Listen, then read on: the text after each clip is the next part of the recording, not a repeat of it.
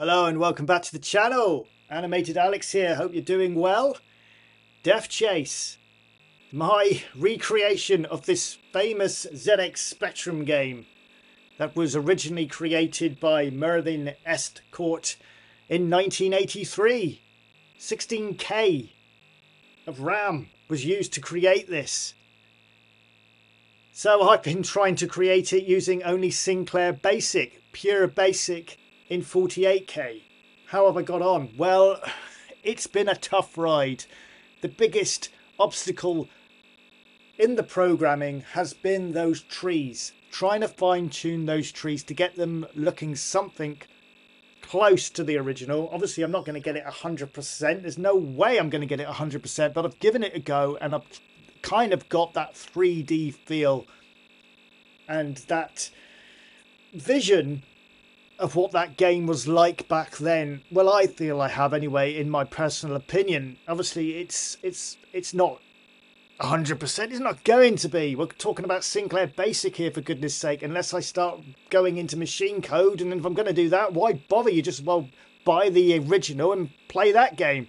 But anyway, I've given it a good go. And like I said, I wasted way too much time on those trees trying to fine-tune them. Now, the problem I had is with the controls, when you're moving left and right, I've actually programmed it so you're moving the trees to give you that illusion that you are moving the motorcycle. In this case, I called it just a push bike because it's basic and it's slow. So I gave it the illusion of movement by moving the trees. Obviously, I had to have a space either side of those trees because I didn't want it reprinting a tree every time it moved left or right, if you see what I'm saying. This caused a lot of problems with being able to put in more trees because obviously they would be deleted because of that space of block that was in the way. So I couldn't add more trees because of that reason. I did try, for those of you who are familiar with Sinclair BASIC programming, the old method of delete the old position. And here's a little example of that, this bit of programming here.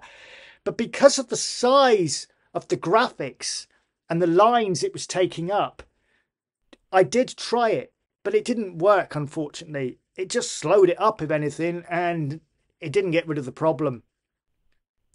It could have been because of my, perhaps, lack of Sinclair BASIC knowledge to date. You know, I'm still learning. I've only been learning BASIC since the 24th of November 2024. You know, so what I've done, I'm quite proud of myself because I've managed to create something. And like I said, I wasted way too much time trying to fine-tune those trees. And there comes a time where you've just got to say, stop. You know, enough is enough. Accept with what you've got and try and just make it playable. And you know, I was set on trying to make it so much like the original, and it's just not doable in BASIC. You know, just make it look something like it and run with it. So that's what I've done. So that's why we've only got, at one time on the screen, you'll see 2 trees moving towards you. That's all I could achieve. I put some trees in the background just to give it that little bit of ambience that you're in a forest. But as the game progressed, the more I added into it, it started to get slower and slower. So then I decided the only way to go with this is compile it with encoder 3. It's a fast-moving game, Death Chase, so mine has to be fast-moving too. Because it was so slow, it was embarrassingly slow and it was boring. You know, I just couldn't bring it to myself to release that. It had to be compiled, so that's the route I took. It's been compiled, and this has been one hell of a challenge. And I'm looking forward to the next one. So please, in the comments, tell me what you would like me to try next. Anyway, going back to Death Chase, I wanted something to shoot at, just to make it more of a bit of a game, if you like. So I tried to add a motorbike, wasn't very happy with that. So got rid of that. So I've settled for just 2 quad bikes that go across the screen and you've got to shoot at them.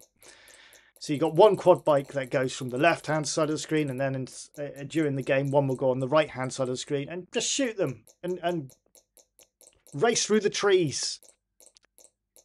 This here is the compiled version. And this will be the version that I will eventually release on my itch account. I'm going to play it to death, if you like, over the next week to make sure there's nothing wrong with it and it's acceptable as a game to put on my account. But that's it. I'm not doing any more to it. I've done what I can do. Like I said earlier, my programming abilities have been stretched to their limit. So what you see is what you get. And I just want to say to all those viewers who voted on me to do Death Chase, thank you very much. I've enjoyed it. It's been a headache, I'm not going to lie to you. But I've learned a lot from this project. And that's what I like about BASIC. You're just continuously learning and learning. And maybe one day when I've learnt a bit more, I might return to it and maybe get those trees working a little bit better than I have. But for now, thank you for watching. And I'll see you on the next one.